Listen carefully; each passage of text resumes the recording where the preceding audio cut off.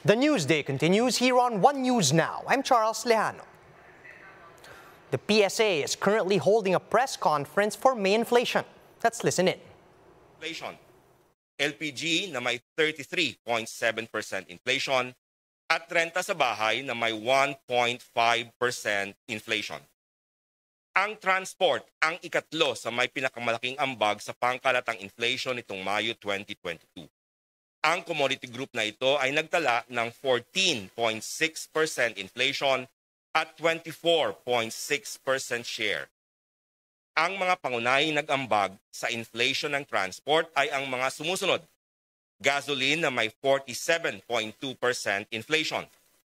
Diesel na may 86.2% inflation at other passenger transport by road tulad ng pamasahe sa tricycle na may 1.1% inflation. Sa 13 commodity groups, 6 ang nagtala ng mas mabilis na pagtaas ng presyo nitong Mayo.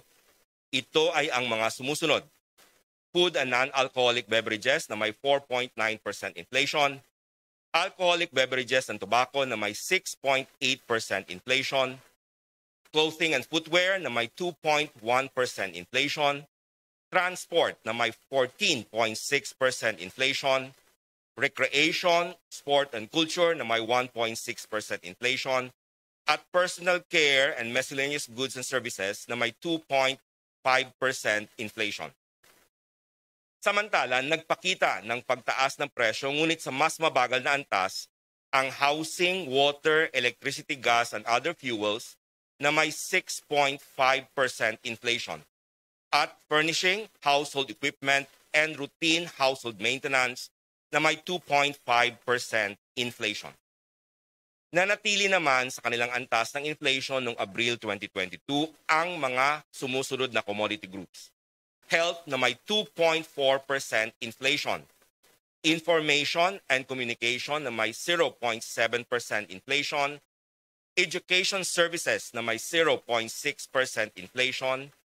Restaurant and accommodation services na may 2.8% inflation. At financial services na may 0% inflation.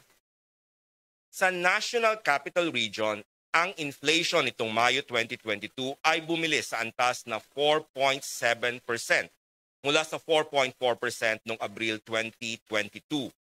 Noong Mayo 2021, ang inflation sa National Capital Region ay naitala sa 2.6%. Ang dahilan ng pagtaas ng antas ng inflation sa National Capital Region ay ang mas mataas na presyo kumpara noong Mayo na nakarang taon ng food and non-alcoholic beverages na may 4.6% inflation at 55.7% share sa pagtaas ng inflation nitong Mayo 2022. Ito ay dahil sa mas mabilis na pagtaas ng presyo ng mga sumusunod. Vegetables, tubers, cooking bananas at iba pa tulad ng kamatis na may 20.1% mula sa 14.2% inflation noong Abril 2022. Meat and other parts of slaughtered land animals gaya ng manok na may 4.9% inflation mula sa 3.6% inflation noong Abril 2022 at fish and other seafood, partikular ang dilis na may 7.5% inflation mula sa 6.5% inflation noong Abril 2022. Ang pangalawang commodity group na dahilan ng pagtaas ng antas ng inflation sa National Capital Region ay ang transport na may 13.8% inflation. You just watched the PSA releasing inflation data for the month of May. To recap, headline inflation surged to 5.4% last month from 4.9% in April and 4.1% in the same month of last year. This matches the median estimate of 16 analysts in a Business World poll and is within the midpoint of the 5 to 5.8% forecast earlier given by Bangko Sentral Governor Ben Diokno. May's inflation figure is the quickest since November of 2018, and the PSA attributes this spike to rising prices of food and beverages, transport, and other fuels. Global food prices have gone up due to the war in Ukraine, as well as the previous lockdowns in Shanghai and major cities in China. We'll be back with more stories after a quick break. Keep it here on One News.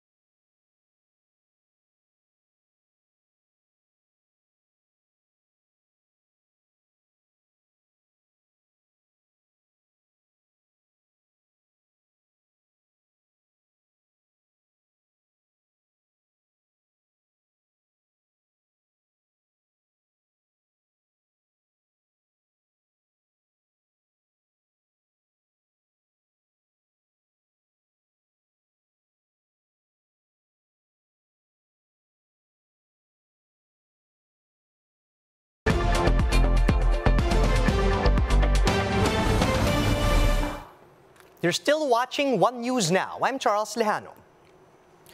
From dead last in September, the Philippines has jumped to the 33rd spot in Nikkei Asia's latest COVID-19 recovery index.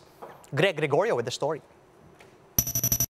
The Philippines has logged its best performance yet in Nikkei Asia's COVID-19 Recovery Index for May. This as the country climbed to the 33rd spot out of the 121 countries included in Nikkei Asia's ranking. The Philippines jumped over 24 places from placing 57th last November. Recall that the country initially ranked the lowest in September 2021 and 103rd in October. Among the criteria used by Nikkei Asia in its COVID-19 Recovery Index include vaccination rate, infection management, and social mobility. Malacanang says Nikkei Asia's latest report proves that the government's recalibrated strategies are effective in addressing the COVID-19 pandemic. This This includes a shift to the alert level system, the observance of minimum public health standards, and the ramping up of vaccination efforts.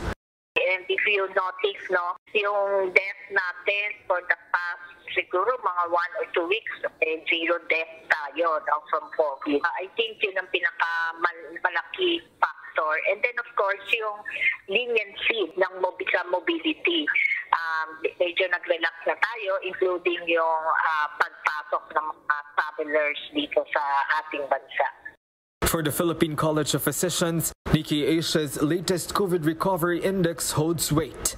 Mga nagkakaroon ng COVID cases pero hindi na dahil sa mga mild lang kadalasan sa kanila ay hindi naman kailangang admitin. The PCP added that hospitals can feel the overall improvement of the country's COVID-19 situation. Pag-aralan natin ang eventually pagtanggal dito ng state of public health emergency. Nakikita natin ngayon, sinabi mo rin yung Nikkei, maganda ang kalagayan ng bansa natin in terms of health. Ang Pilipinas ngayon ay nasa level 1 in terms of low risk. Meanwhile, Presidential Advisor for Entrepreneurship Joey Concepcion believes it's high time for the government to lift the declaration of state of public health emergency in the country. Hindi ko naman sinasabi na itong administration ni President Duterte ang gawin nila to, Kailangan we should start to discuss kasi the concern is that pag tinanggal yung health emergency, yung pagkukunan ng budget nila sa mga pagbibili ng bakuna at medisina baka mawala. We want to lessen the burden. We have to start already planning on how we can transition. But infectious disease expert Edsel Salvania is against this proposal.